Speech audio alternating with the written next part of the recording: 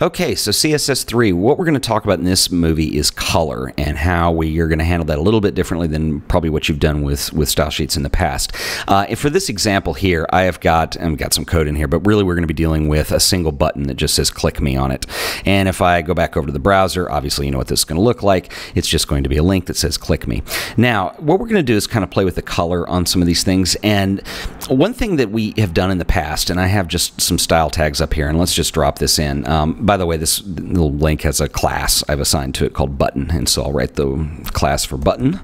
And what we're going to do is put some braces in there. Okay, now, in the past what we've done is we've said things like, you know, we've defined color, and then with a semi or a colon, and then the hex value. So you can use like something like pound 000000, and that gives you the hex value for the color black.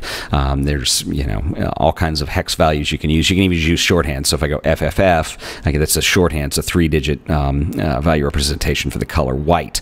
Now, one thing that we've added now as we move into CSS3 is an alpha channel to the RGB spectrum. So color is measured, especially on a computer screen, in that color space is red, green, and blue values. So that's the RGB of that. And then actually what we're going to do is an rgba. So let me show you how this works. So if we do color and then we do a semicolon, then I'm going to say rgba, and then in parentheses, this requires 4 values separated by commas.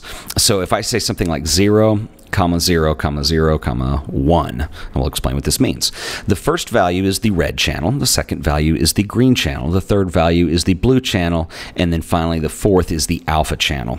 These are all set to 0 and the alpha channel is set to 1, so this is just going to be the color black with no opacity set to it. So let's go back over, and if I refresh the page, you can see that our link is now black.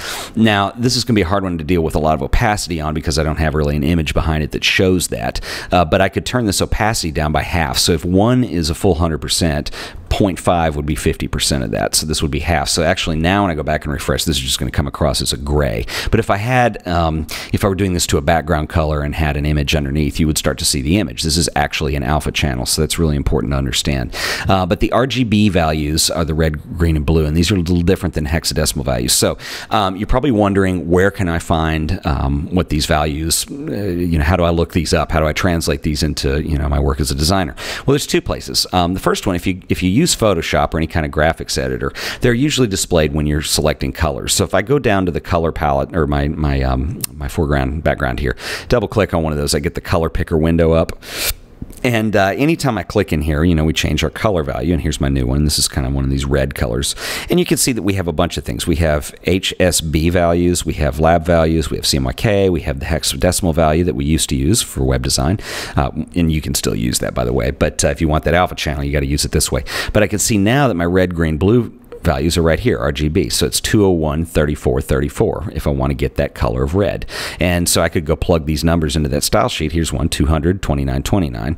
In fact, if I go do that, let's do that. And these need to be separated by commas. So 200, comma 29, comma 29, comma 0.5. The opacity is now going to be half, so this was going to be a red, but let me show you, it's going to look a lot lighter because we have the opacity set. So if I refresh, there it is, it's a light red. Let's set that opacity clear back up to 1, and you'll see the actual color that we chose in Photoshop there. And there it is, it's that red. So that's one place you can find these. If you don't use Photoshop, or maybe you don't want to open Photoshop and you're in a little more of a hurry than that, another solution that I really like is actually a website. It's an online web app. If you go to, and this is what it looks like. This is an Adobe web app, actually. And the URL on here is cooler.adobe.com. So that's KULER.adobe.com. So this is the Adobe Cooler project. And it really helps if you are signed in and have an account with them, because you're able to save settings and things. But it basically allows you to set and edit color palettes. So if I grab, I don't know, this ray gun gothic that somebody made, and I go over here and I say I want to edit this, I get my color sliders, and you have a color wheel up here. And this does the same thing that Photoshop does. It gives you your HSV values, your RGB values, CMYK lab, everything you need basically. So if I grab this slider and I flip it over and I kind of want this brown color, I would know that it's 129, 67, 23. Those are my hex value, or excuse me, my RGB values. So RGB values, this is very important, and you know, unless you're just a glutton for punishment to start memorizing what things are in your head, I would use a tool like this. So this is Adobe Cooler, or you could use something like Photoshop or any graphics editor that allows you to set those values. So that's basically how color is going to work when we're dealing with rgba as an attribute. So anyway, we're going to move on. I'm going to talk about some more CSS3 things you need to know.